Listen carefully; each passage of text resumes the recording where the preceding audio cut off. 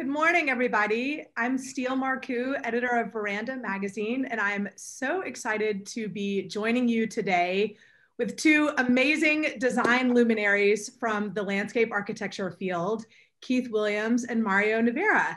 Thank you so much for joining us today for our second installment of The View from the Veranda, here with the New York Design Center, the Design Center Chelsea Harbor, the New York Horticultural Society, and of course, Veranda magazine. We're thrilled to have you here. We have a great topic for you this morning, something that we all could use a little bit more of these days as we're finding ourselves stuck at home and especially headed into the winter season. We need something sunny and cheerful to look forward to. So I'm going to introduce our esteemed panelists today first, and then I'm going to share my screen and we're going to get our conversation started. So first of all, I'd like to introduce you to Mario Nievera. Hello, Mario. Thanks for joining us today. Hi, Steele. It's a pleasure. It's good to see you, even though it's over Zoom. I wish we were in person. Frankly, yes, I wish we were in person in Palm Beach. About less than a year ago, almost a year ago. That's right, less than a year ago, which is kind of crazy. Mario was raised in the Midwest outside of Chicago, and he was educated at Purdue before he found his way to Southern Florida and opened up his own firm in Palm Beach over 20 years ago, which is quite amazing. And Mario, when I was preparing for this talk a little bit over the weekend, I was rereading the introduction to your book, and I found myself sort of really smitten by the anecdote that you shared about your dreams when you were younger of living in a colonial center hall house. And there was a thread that I found from, again, those childhood memories to your work as an adult, in that I feel like your work is really grounded by a certain classicism. And yet at the same time, there is this overlay of, the individual personality of your clients, and a respect for the original site, and even a sense of whimsy and escape, which we're going to be exploring today. But I loved that little note about your dreams of this sort of classic colonial center hall house. Yes, it was one of those things that I don't know what it was. I had a Lego set when I was a kid, and we lived in a split level, and everybody around us was like a center hall colonial. I thought, well, why can't we live in a center hall colonial? And these days, there's like a renewed appreciation, maybe, for the split level, which I think is kind of fun. Oh yeah. I mean, mid-century is way in, and I was lucky to have one in my childhood. But I regret, just one of those things I hated when I was a kid. Oh, I love it. I love it. Just to show everybody what I was perusing this weekend, here's Mario's amazing book. I'm going to cover myself up, Forever Green. And there's another great anecdote that feels so appropriate for you, which is you're just this amazing listener. Like, you can really get to know your clients and distill for them a vision for their garden and their space that they perhaps maybe wouldn't have been able to come up with on their own. That I think, in having gotten the great opportunity to get to know you over the past few years, I know I've picked that up as well. So I think you learn your lesson when Keith and I have learned the lesson, and when you don't listen, you're usually in pretty big trouble. So I can only imagine. Well, jumping to Keith, your business partner, Keith Williams. Keith, I had also had the great opportunity to read your brand new book, The Graphic Garden, over the weekend, which was such a treat.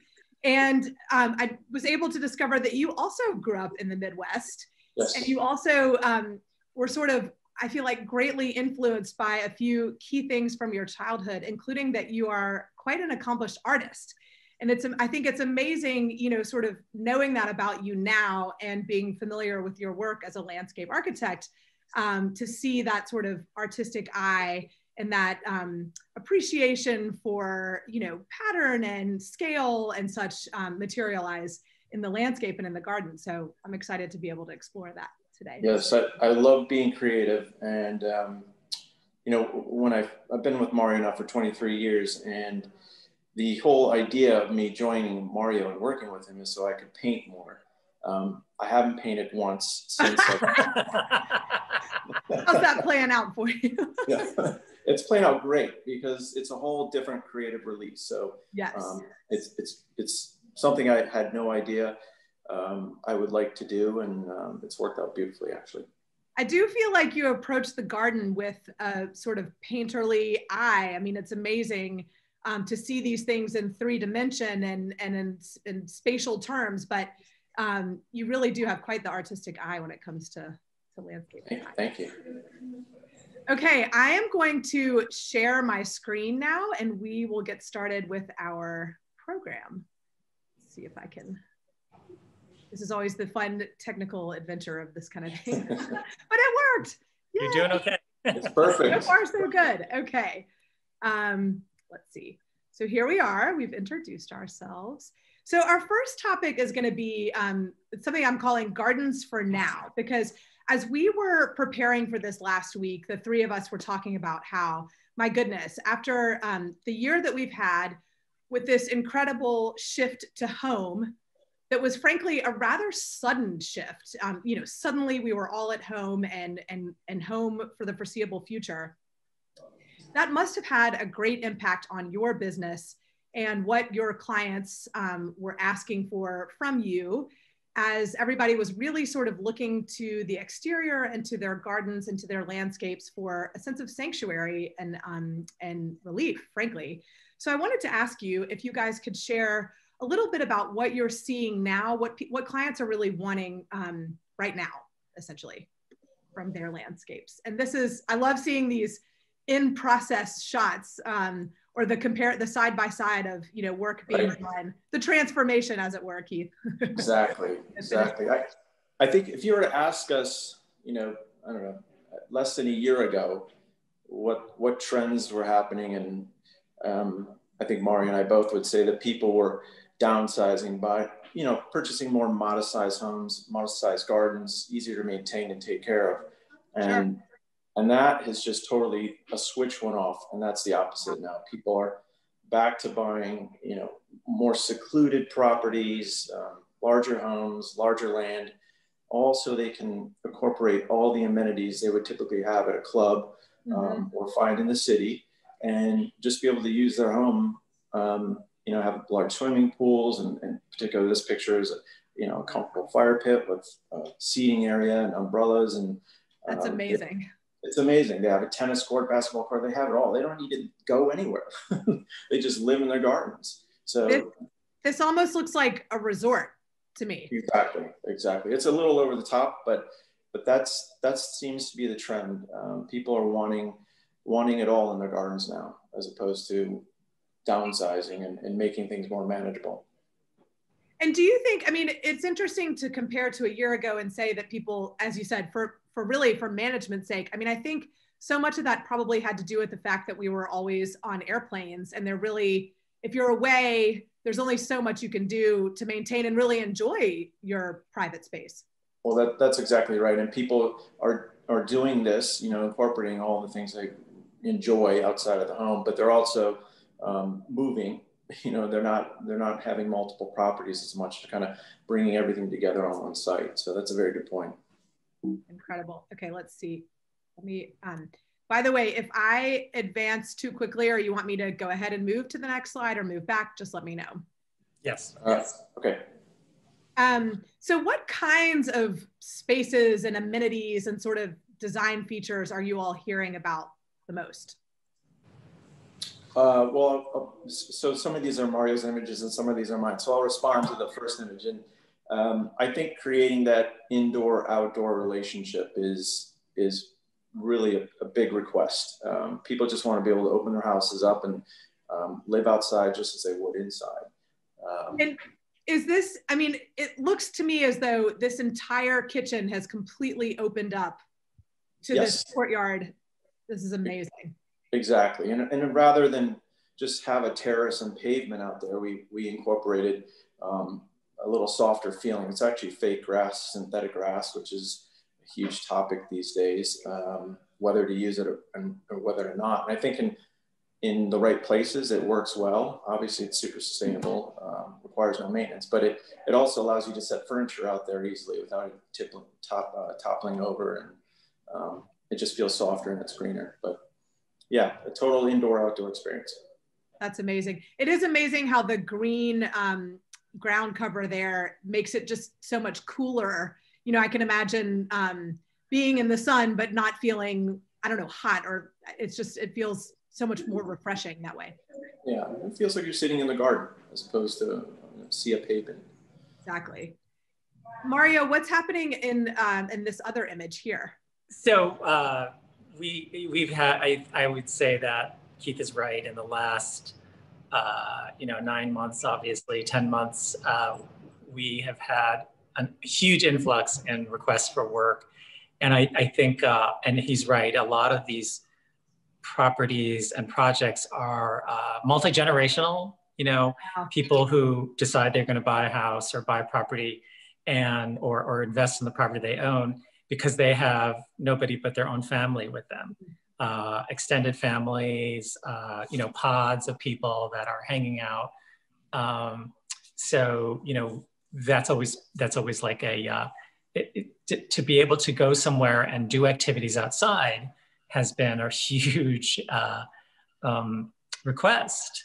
And so the picture on the right that you just saw is actually a very fast. It would happen very quickly. It was a chapel, a church, and its church members called and said, "Hey, can you get an outdoor ceremony and worship space Amazing. over the summer?"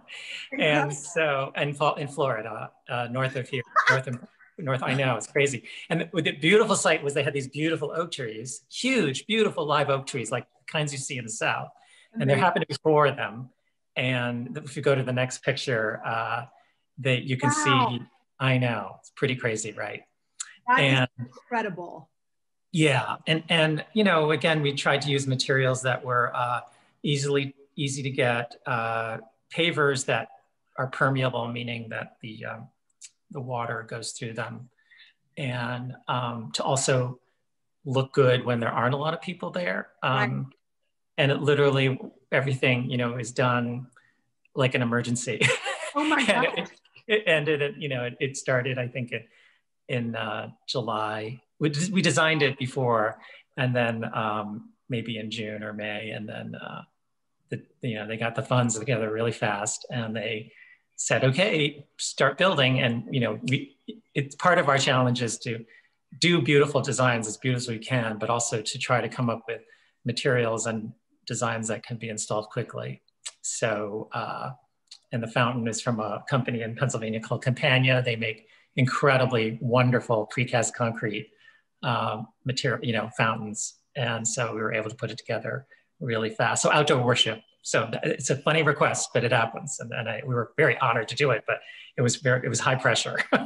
I'm so, obviously having looked at these images over the weekend, I'm actually frankly very inspired that this church was able to assess its changing needs so quickly, right, and then pull together the funds, and of course reach out to a genius like yourself to help them solve their new design problem. But you were going to say where in Florida this is, and I think I cut you off because I was so. Oh, it's okay. It's in Palm Beach County. It's about 20 minutes north of downtown, of Worth Avenue. So it's actually in a small community just along the ocean there. And it's a tiny gated community. They happen to have their own church. So cool. Yeah, really North Palm Beach. It's the village of North Palm Beach. So that's really, I'm just always so focused on residential design that it's really neat to hear about a community space like this that, again, it's remarkable that they were able to kind of realize that their needs were evolving and that frankly it's worth a more permanent investment perhaps in an outdoor space. I mean, absolutely. I think you probably see that as well, that good news on the horizon about the vaccine and such, but I think that one of those amazing silver linings that we would like to perhaps carry with us is spending time outside on an ongoing basis. Yeah, I think Keith and I are definitely designing things that are everlasting. We certainly don't want to do something because it was, the pandemic forced people to do anything, but we wanted to last for a long time. So yes, a sense of I don't think that feeling or that trend is going to go away. I think even though like you mentioned, the vaccine's on its way, I think people are still going to think like, you know, wanting to be outdoors, wanting to have activities to themselves. I don't think that's going to change too much. Yeah, I don't think Keith's right. So that's amazing. Okay, what's happening here? So this is another, you know, very fast, like incredibly fast job. We're a little late. and in Florida anyway, is we get a lot of, you know, I'm sure you read in the news, certain areas, people are moving to certain areas and deciding they're going to they're going to switch their permanent residence to Florida. And it's been going on for quite some time, you know, pre-pandemic, but it has really increased. It's similar to how people in the suburbs or in the cities are moving to suburbs so that their kids can go to school and be outside, you know, 11 months of the year. And it's definitely the case here in Florida, here in Palm Beach, where people are buying up homes. And this particular property, you know, we got a call, oh, you know, we're buying a house, we're going to dip our toe into the water, and I've got 2 kids, and we might, you know, this is pre-pandemic, you know, might move down there permanently, you know, or we'll be there in the winter, few weeks in the year. And then the call came like, oh no, we're moving full time. Right now. And the 2 kids are 2 young boys, you know, under 20 years old, very active family. And they said, you know, we need a big yard. And by the way, we bought the property next door so we can have a big yard. For those of you who aren't familiar with Palm Beach, the properties are tiny compared to, you know, the country or the suburbs of New York, of any city. You know, a quarter of an acre is more like 2 acres in Florida and anywhere else. In both of your books, by the way, as a short aside, I love how you include plans, and all of the plans are these like slender little slivers. It's really helpful. Yeah. Sorry. Yes. You're right, Steele. Every site is very challenging, and this is one of those. It's basically 2 slender lots put together. One had the house, and one was an empty lot. And literally, you know, we had to put together. And the funny story about this one was this particular client. The realtor was taking her to other properties, and she saw something that we had done. You know, a fountain, a pretty lawn, palm trees. And she said, literally, and when she called, she says, I want exactly the same thing, verbatim. So, and I figured, well, you know, it's a rush. So I don't, you know, imitation is the best form of flattery. Especially when it's of yours, yeah. Exactly.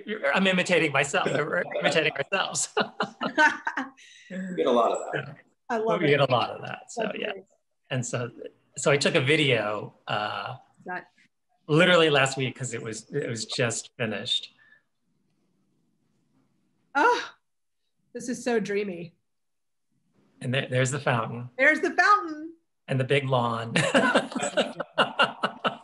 Oh, that pool is so refreshing. It's so pretty. It's a very pretty property in a very nice location and on the lake on the intercoastal. I'm gonna see if I might not be able to play it. Yeah, just press it again. I think if you press it again, it'll press play. Hang on, let me try one more trick. There you go. Well, shoot.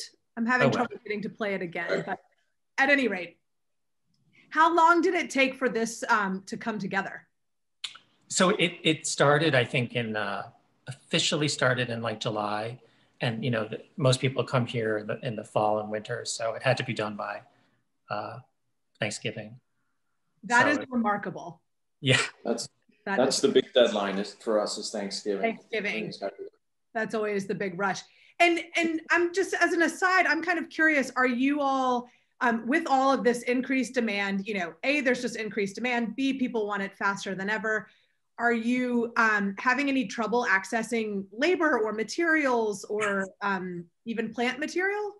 Yes, it's really in Florida, funnily enough, because the material we use a lot of material that is based in Florida.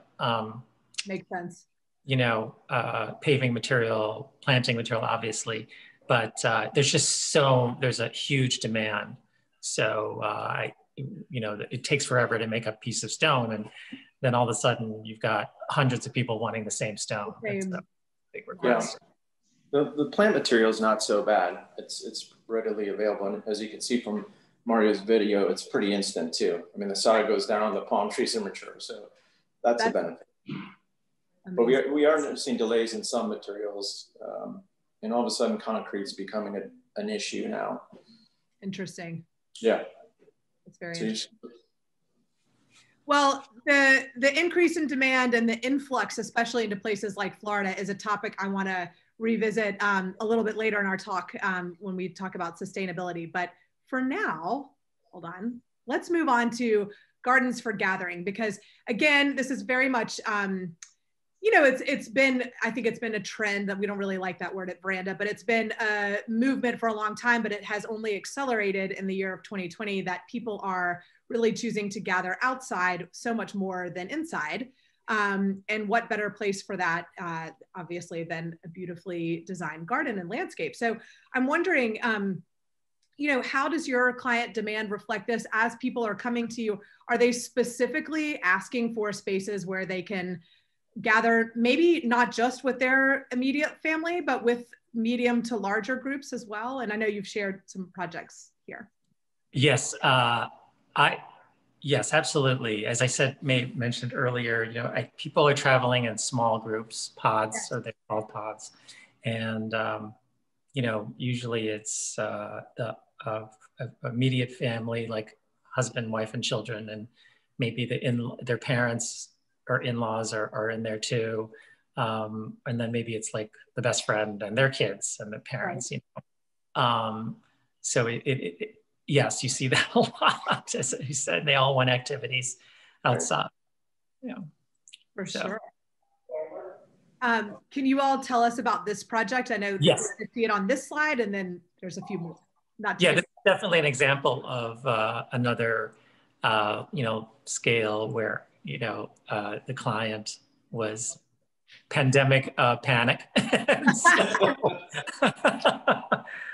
So on the far left picture is actually me arranging chairs in 2019, and just kind of talking about the idea of adding some gardens. And this, you know, we were talking earlier about the Center Hall Colonial. Well, this was like my dream.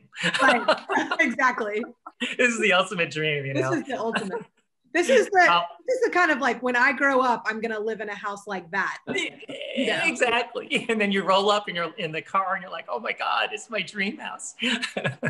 And but what's funny about these older homes, and this is in Greenwich, Connecticut, is, you know, there is definitely everyone is paying a lot of attention to landscaping in these suburbs, and by no doubt. And these people had another home and they moved into this one and spent so much time restoring the house. And Keith and I get this all the time, is they forget about the landscaping. Right. And so, and they've run out of money, basically, or their budget didn't allow for it. They've exhausted their, exactly.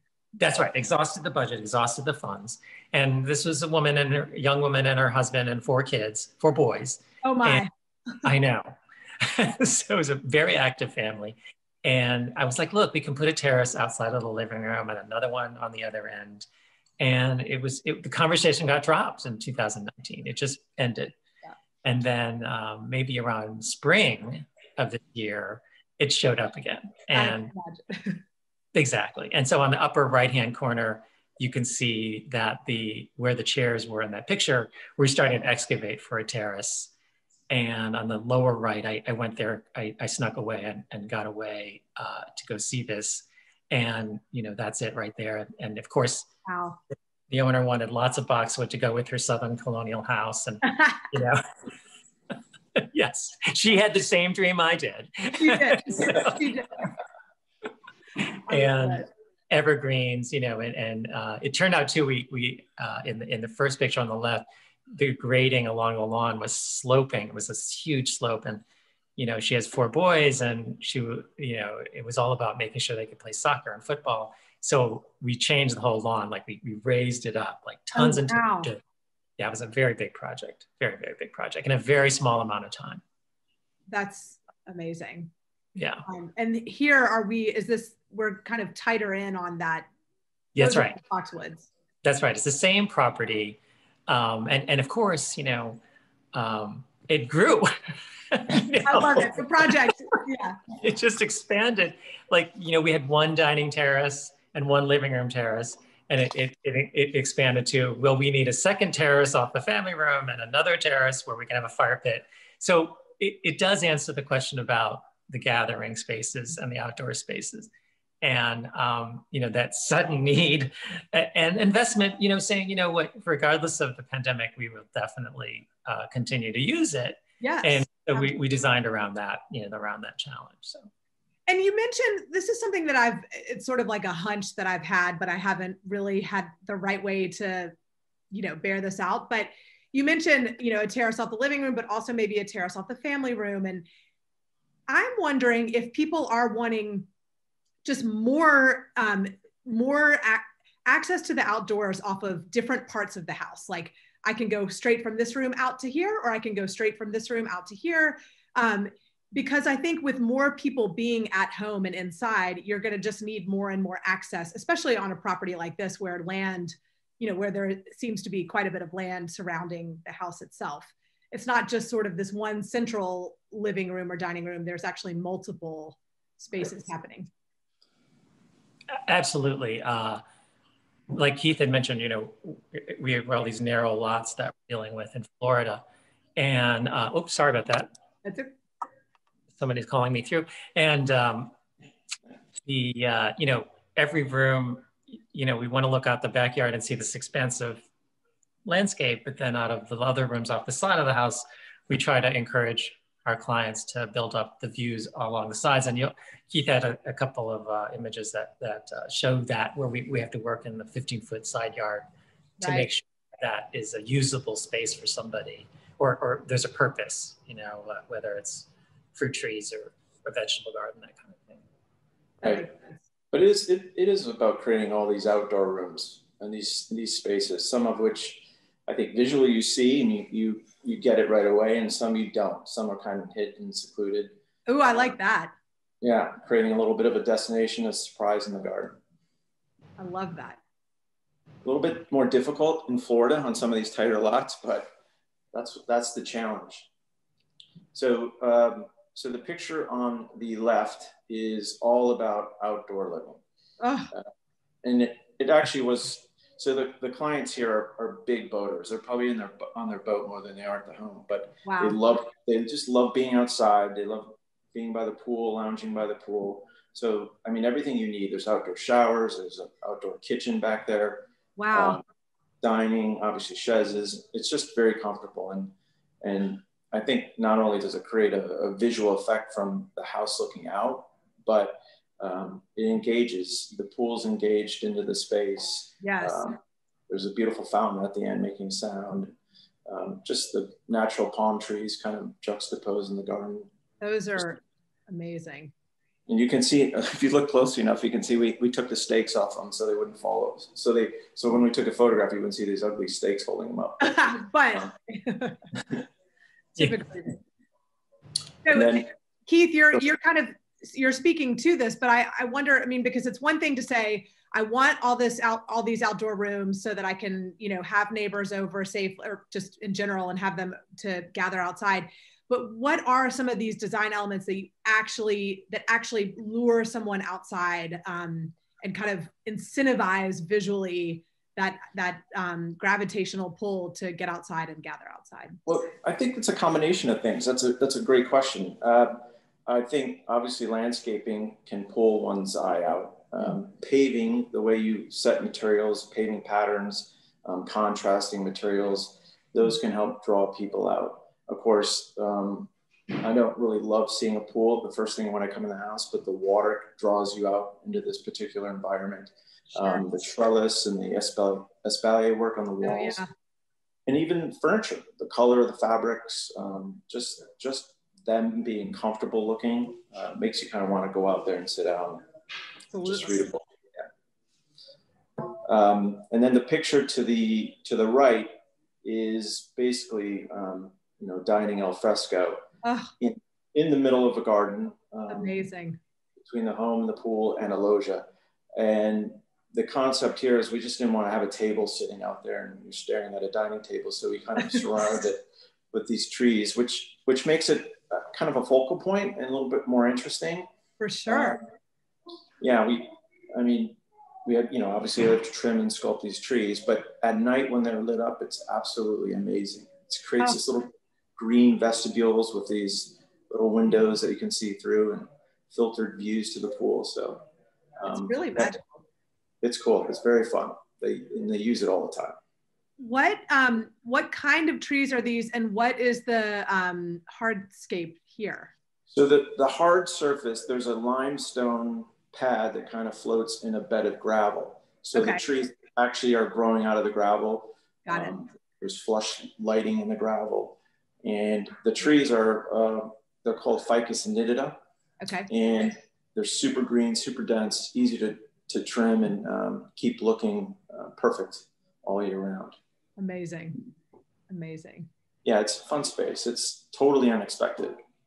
It's very unexpected. And I can see how it, especially at night when lit, would just be sort of a magnet. You would just have to get out there and experience it to really. Yeah, they've actually hung these string lights, like the ones with the big round bulbs, which I didn't expect. And when I saw it, I was like, this is the best thing ever. I mean, sort of like cafe lights. Absolutely. You feel like you're in the south of France. It's really, really cool. That's amazing. Okay. The next topic that I wanted to, this was actually the first topic that came to mind when I knew that you guys were going to be speaking with us today, was this notion of escape, because I feel like both of you, an element that shows up in both of your work is this notion of sort of whimsy or fantasy. And really the word that we all three kind of landed on to encapsulate the whole idea was escape. And again, I just think this is such a relevant concept for right now, that your garden can be a place for escape.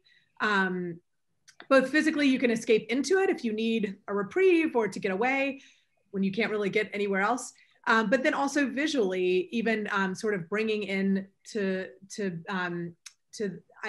thinking the idea of just even a visual escape of what you see from inside your house. So I kind of wanted to know from you all, one, if you could talk about some of the elements that you use to infuse the garden with a sense of whimsy or a sense of escape. Yes, I think Ethan and I we're known for the level of detail that goes into our work. And when we think of escape, we think of infusing the garden with the details that will help support the imagery and the feeling and transport our clients to another place. They may say, I want to be in Morocco, or I want to be in Italy, or I want to be in Europe, or I want to be in Japan. They want to be somewhere, or they may have seen a garden that is inspiring to them that they want to. So we try to infuse those elements into the design and make it fill into the context, and which is wonderful, because it's a lot like interior design or architecture, when we can take elements and use them creatively that are not plant material. A lot of people think in landscape architecture, which is true, we work with plants, but that's just part of what we try to incorporate all these different details and materials. Truly. And as the case is this one was that the client, was about to go away. They had spent most of the year in Florida in 2020, but they were going to go away for a bunch of months, and said, when we come back, can you change the garden from this sort of mundane and banal garden to something a little more exciting for us? I love it. And they have grandchildren and children, and it's a big house that they all convene to when they're all in Florida together, and they're very artistic minded and big time collectors. And so I had to okay, how do we do that? And the owner wife has a Latin background. She grew up in Latin America, and she's of a Latin descent. And so she was very interested in incorporating tiles from Europe and Spain. And so of course she picks this tile on the left to line her fountain. And I can show you the fountain later. And she only had 20 pieces, I love it. Gorgeous tile. Yes, it's incredible. It's antique tile from Solar. It's amazing tile, right? And I was like, okay, well, we're going to have to bring this out to the other side of the house where the pool is. And we literally imitated it. We got a local tile guy who could just come up with the inspired pieces to line this, the 40-foot long swimming pool in the same tile. Amazing. But, that's her desire, to incorporate the things that reminds her of her youth and where she grew up in her culture into. I love that. Yeah. She's sort of saying, while I'm gone, can you take my garden and convert it into that, vacation abroad that I'm not going to be able to take for a little while. Exactly. Oh my God. Yes, absolutely. They can't travel, woe's me. But they were able to create an environment that they are transported to. That's really amazing. Yeah. Same property. Is this the same thing? Okay. Yeah, same view. But, like it's opportunity too where, as Keith had mentioned earlier, everyone's spending a lot of time outside in their loggias or their outdoor terraces and things. And we have to think about every aspect of the experience, as Keith had mentioned, incorporating fire pits and showers and things like that. And, we had to put in this particular property, we had to put in more shade. The sun comes right into that loggia most of the day. And we have to add something that's shady. And the answer was an awning, funnily enough, retractable one. So it didn't take away from the building architecture, but it helped reduce the shade by almost 100%. I mean, that's not even all the way 100% open. And you can see on the ground where the valance pattern is in the shadow. If I bring it out to its full amount, that whole loggia will be covered up. So we have every little detail counts for us, and we help in every aspect to make sure it works. That's a really impactful design element, because again, just creating that level of shade for somebody will make it so much more comfortable for such a longer period of the day, and really probably as the sun moves around throughout the year. And that can just make such a big difference in how much somebody actually uses for space. Yes, absolutely. And trying to respect the building architecture as well. Yes, to complement to the best we could. We were talking about not awnings, but trellises and pergolas. And I said, you know what, I think your vision of Europe and Spain and your tile, I think a simple awning would help sort of create that romance that she was looking for. Oh, it's such a beautiful solution. Oh wait, I went too quickly. No, okay, so is this the next slide? Yes. Okay. Yes. These are two of my favorite pictures from you all, and I'm so excited to hear you tell me what's going on. Well, you mentioned whimsy, so I thought I'd show you something whimsical. I think, like Mario said, whimsy can come in all different fashions. It could be planting, trees, paving, tiles. But I tend to think more about a whimsical structure. Us landscape designers and landscape architects always like to play architect. So this gives us an opportunity to do that. And for the picture on the left, a client of mine, kind of a tight little space, again, in Palm Beach, and wanted somewhere to go in the garden and be able to have a cup of coffee and read his paper, which he does on a regular basis. And so we designed something that was more of a folly, more whimsical. It actually has this, it's actually aluminum, it's not wood, and it's powder coated. Yeah, and it's designed so it looks like wood and painted so it looks like wood. And it has a canvas awning that's kind of tucked in underneath. Oh yeah, you can see that. Right. And it doesn't, I mean, it'll protect you a little bit from a misty rain or a little bit of a rain, but a downfall, you're probably going to get wet, but it gives you some shade protection. It also creates a feeling of a roof and like a ceiling above you, which is nice. Yeah. And it's something fun to design. It's one of those things where you're just not afraid to dream a little bit and come up with something great. I love that. I will say the client, the husband wanted this and saw the design and loved it. And the wife saw the design and got really nervous. And he said, just go for it. And so we went for it. And when it was done, she fell in love with it. So it's one of those things, you got to be willing to take the risk here. And she got nervous because she felt like it was just that whimsical or that sort of fantastical, and she thought it may be too whimsical. The house is more Bermudan. This has a little bit of no, I wouldn't say chinoiserie, but it has a little Asian influence. There's almost a pagoda thing happening here. Yeah, exactly. Yep. I love it. Yeah, so, and it is right at the end of the pool, so it's dead on access. It's a focal point. Beautiful. But the good news is she loves it. Actually doing another project with her, and we did something similar. She was like, "Can we have another structure like that?" I'm like, "Sure." Look how it, all right, so the picture on the right is very similar. This client of ours is a huge gardener. She loves gardening, and she wanted a structure she could tuck a few chairs and get out of the sun, but still have that open environment feeling.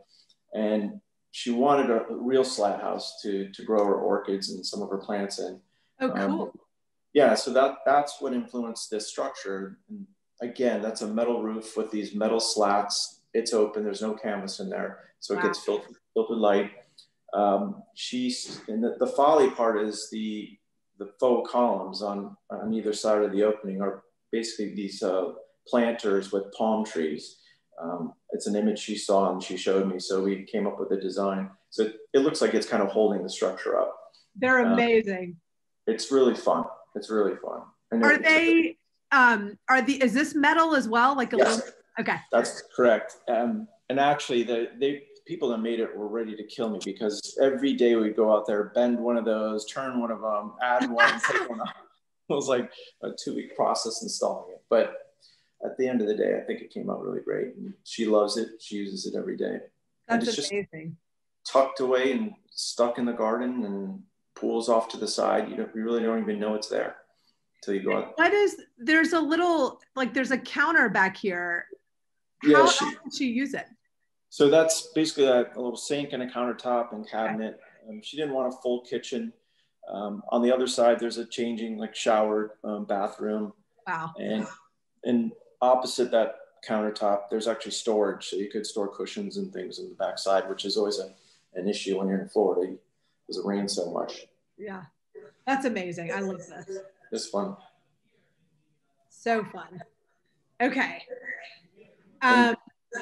Tell me about what's happening here. All right, so this is kind of taking a lead from Mario's images in the tile and playing with whimsy in the gardens and actually in the basin of the fountain here. We this project is in Palm Beach, and it's a lot of influence from Jefferson and all the gates he would design.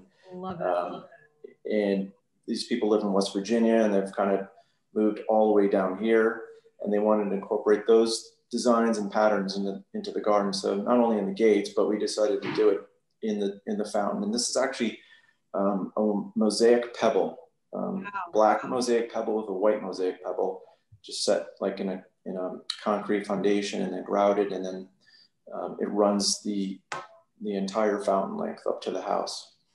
And the emitters kind of spinning into the fountain are actually in the planting, not in the coping. And oh yeah, it's pretty cool. These big magnolia trees, flank the fountain. And there's a time of year, actually, in my book, you'll see this same image, and that bougainvillea is just flourishing. It's amazing. Amazing. But there's the whimsy in that garden, I think. Yeah. It's great. And it's fun to see another reference like a Monticello style, Jeffersonian design, but then blown up on this scale and pebble mosaic. It just kind of makes you really think. Yeah, they were diehard on the Monticello. He actually sent me a book, and I had to read the whole thing and study it. So oh my goodness. It's fun. That was a lot of fun. And Keith, can you tell us about this image on the right?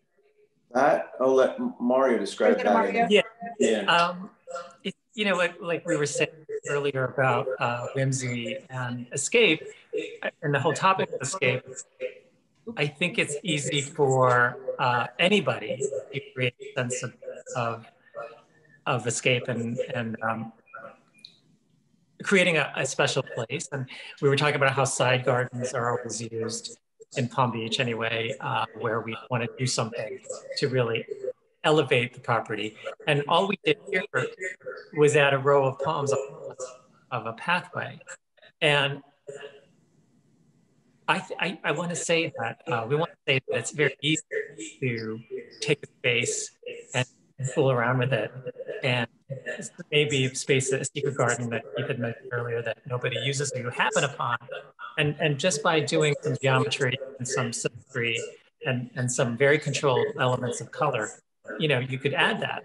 And you can add that sort of whimsy, and it can happen very quickly and easily. Let's say I was up north again in Connecticut, you could do a row of Alberta spruce, or in the Hamptons, maybe a row of Leyland cypress. It's the idea of continuity, something that draws your eye and creates a whimsical space in what would be used or normally a narrow side yard. It could have almost been overlooked, and yet now there's this kind of colonnade and a sense of approach that just draws you out, which is amazing. Right. Correct. Yes. And it's probably only 15 feet, wow. which is incredible. You know, people don't realize there's so much you can do with 15 feet. People just ignore it. And some of these homes we go into are so overgrown, and we start clearing it out and designing these walkways and terraces on the side of the property. They're just blown away by the amount of use they can get out of something they had no idea. That's amazing. Okay, apologies for those of us who can hear the echo. I want to move to our final and perhaps most important topic today, gardens for the future. When we were talking last week in preparation for this, you know, I know that for both of you, the notion of preservation and conservation is so important. And I think obviously, you know, this applies to working in the Northeast as well, but particularly working in Florida. You know, you're working at very historic properties, but you're also working in, as you spoke to earlier, Mario, this place that, you know, people are moving to in droves. So you're getting a lot more use and sort of traffic on the natural landscape. And I have a lot of questions about how you all work in this. And I wanted to start out with the question about native plantings. So this has obviously been kind of a trending topic, if you will, in the world of landscape design. But I think that it may even be, you know, finally sort of really catching on all the way on the consumer end of things. But I wanted to ask you, what role does native plantings take in your work, and how are you all kind of using and thinking about them today? Well, you know, native role, well, first of all, I think our clients, I would say, are so much more educated about sustainability. And when you say sustainability, I think people think of native plants.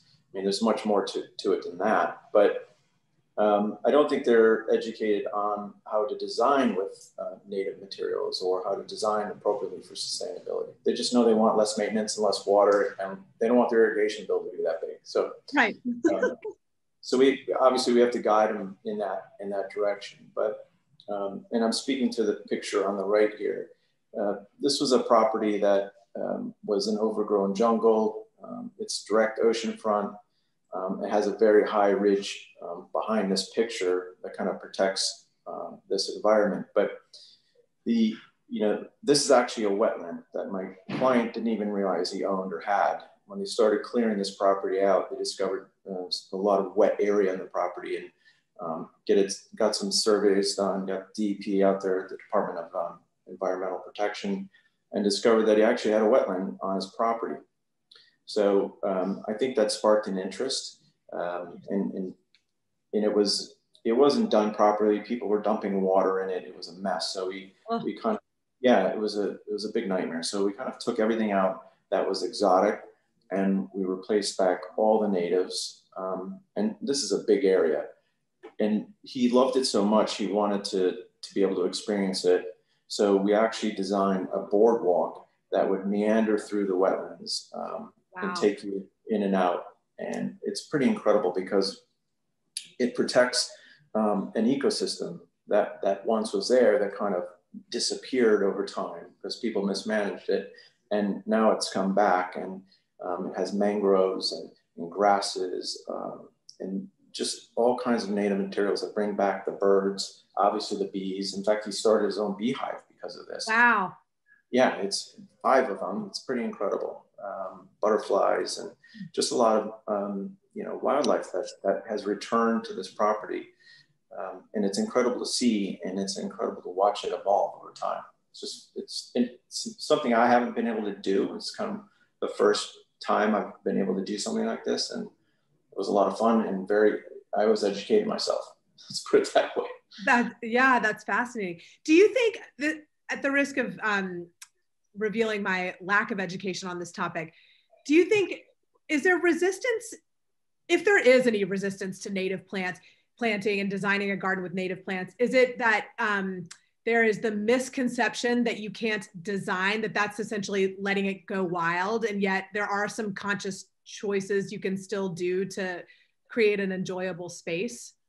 Absolutely. I think people think of native plants as weedy and undesirable.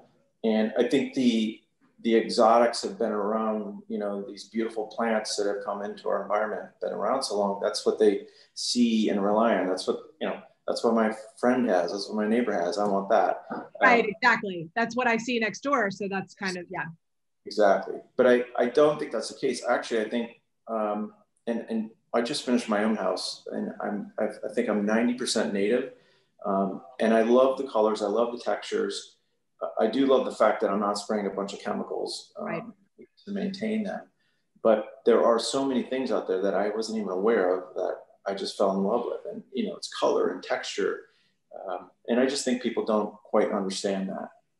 So obviously that's what we do. We're supposed to show them that and give them that. Amazing. And Keith, I'm sorry, did you say these all 3 were from the same project, or is this something else over here? That's something Mario's concocting over there. Okay. Yeah, on the right. What's going on?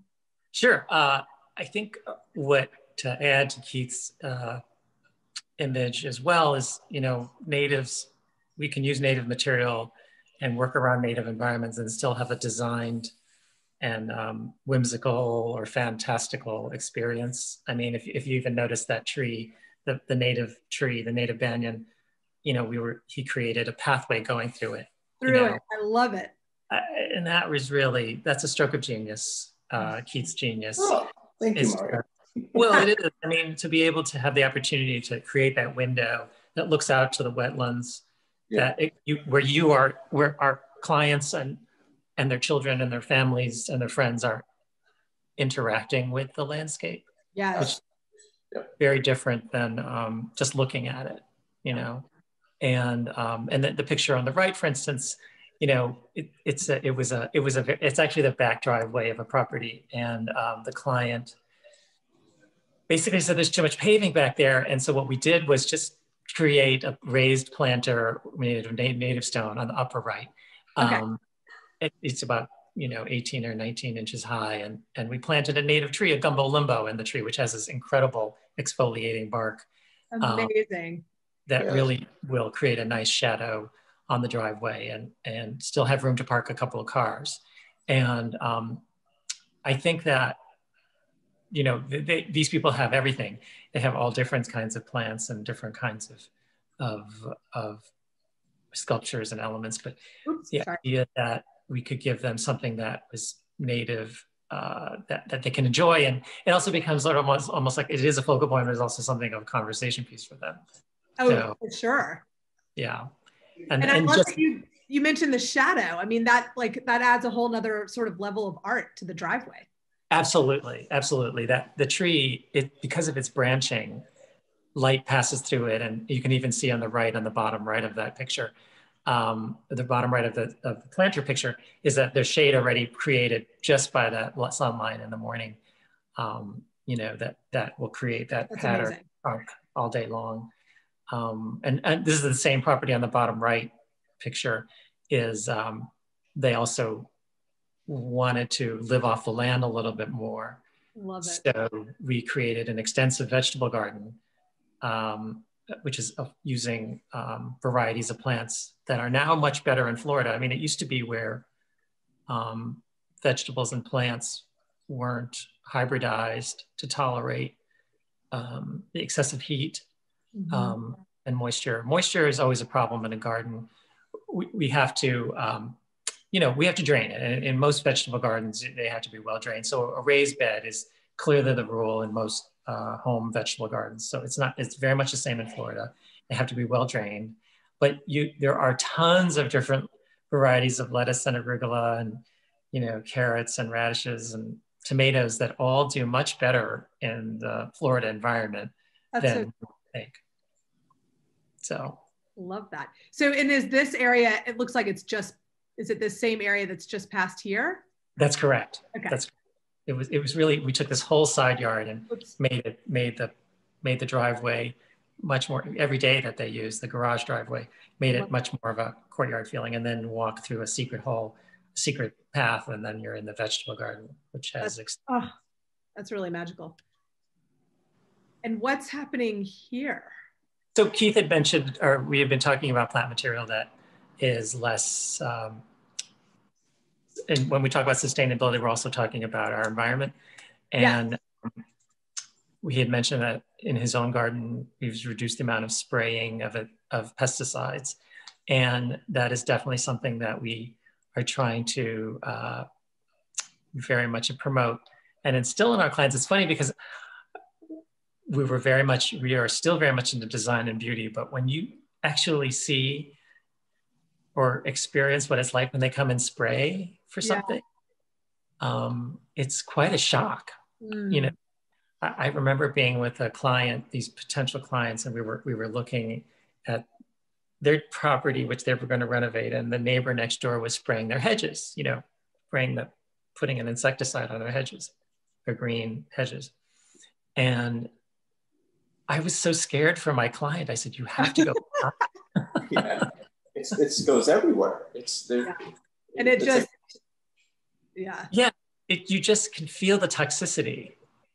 And so in this particular, we looked at this earlier, but I said, we need to take out the back hedge and plant plants that don't require any kind of spraying. Yeah. And at the same time, create depth and beauty and a sense of color. It's a very shady spot. So I picked a copper leaf, which is, the botanical name is alcalphala, and they come in multiple colors of reds and burgundies and oranges, which a lot of clients don't like, but it just so happens to have variegated green and white, pale yellow. So that was the plant that I chose that doesn't require any spraying. It grows very well in the shade and provides a shock of color, of brightness into the garden. I love that. Yeah, it's great. So try to get rid of the spraying. Yeah, that's, I know that you all both work very closely with the Preservation Foundation of Palm Beach. And this is something that they have elevated on my own attention, because it's just so interesting how much damage that spraying, and how, as you say, just how much it is, or how much it requires. It's shocking how much it requires. I mean, I don't think we'll ever be able to eradicate the ficus plants or all the plants that require spraying. Sure. By virtue of the fact that in Palm Beach, especially in Southeast Florida, the hedge, the ubiquitous hedge, is very much a cultural phenomenon in Florida. It's not just, it's not just something that creates a barrier, but it is literally what identifies the area, Right.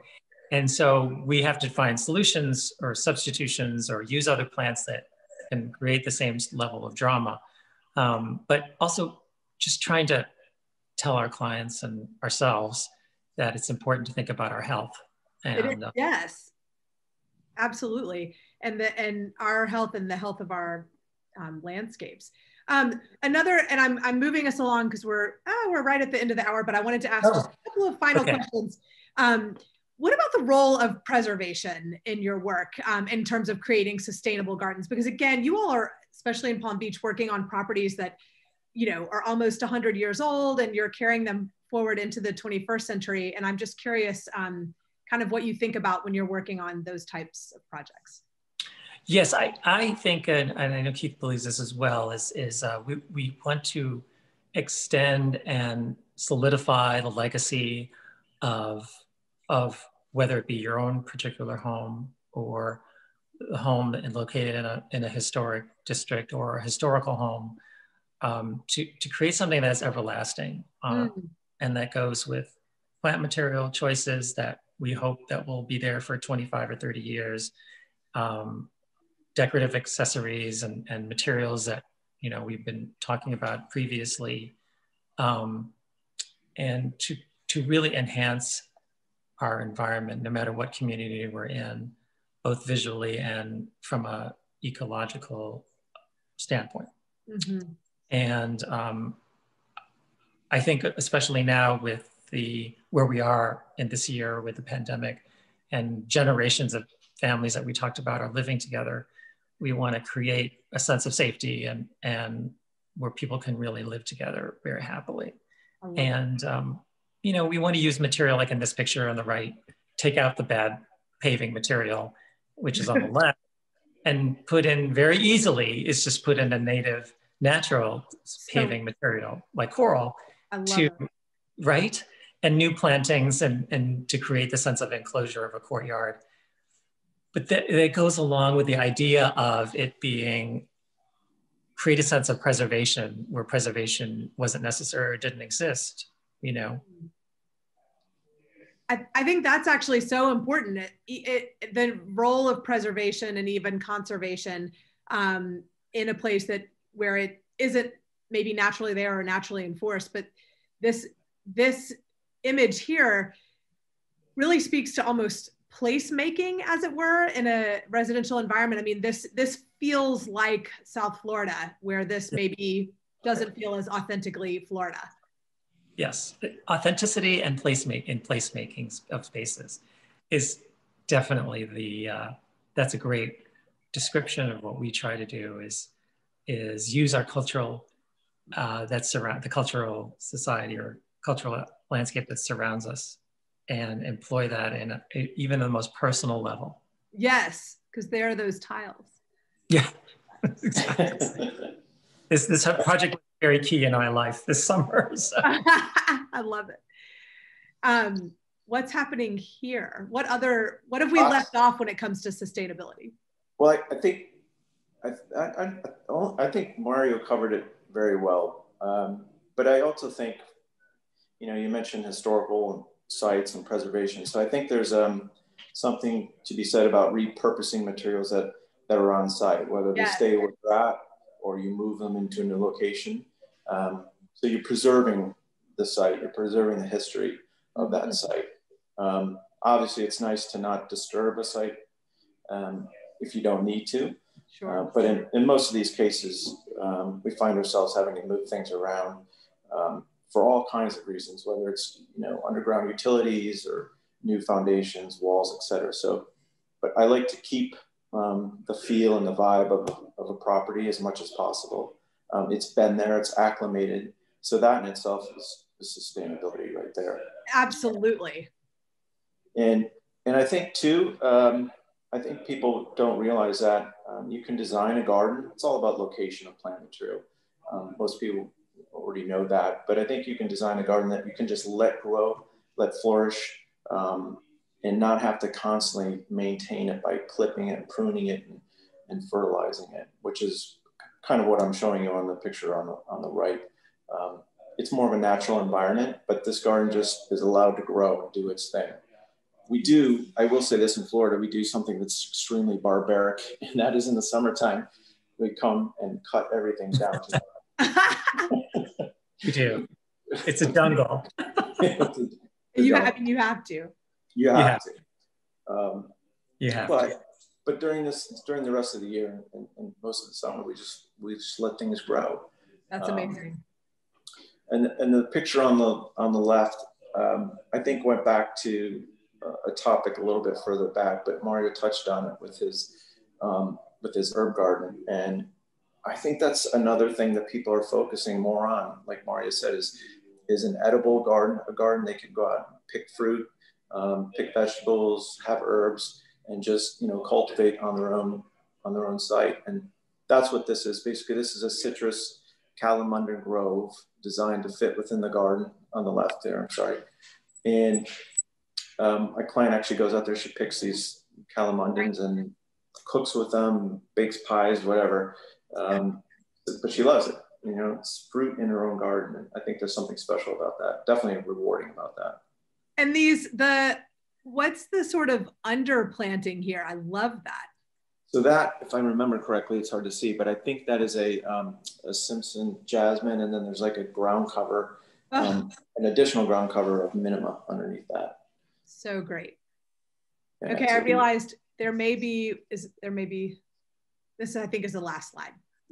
Yeah, so I think you had mentioned something about mixing modern with old and new. Yes, yes. How do you guys do that so successfully? Because you really do.